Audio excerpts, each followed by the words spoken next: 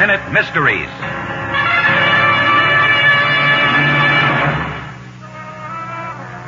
This is Ellery Queen with a case I call the Lady Spectator. I had a late call from a philanthropist named Carter who said he'd received an old diary that was of great historical importance. He asked me to examine it, and I did.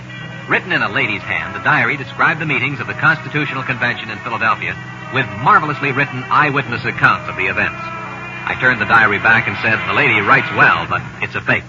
In a moment, I'll tell you why.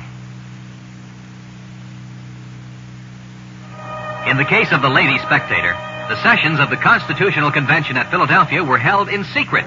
She couldn't have been an observer, so whoever wrote the diary didn't bone up on history.